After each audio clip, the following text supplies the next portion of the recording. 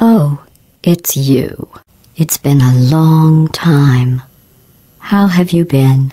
I've been really busy being dead.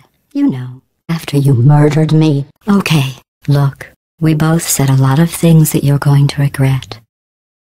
But I think we can put our differences behind us.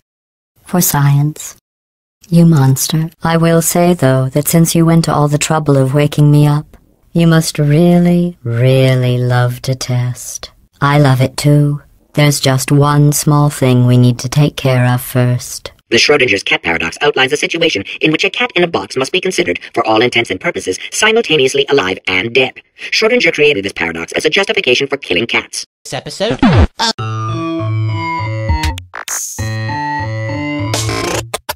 Well, here we are again.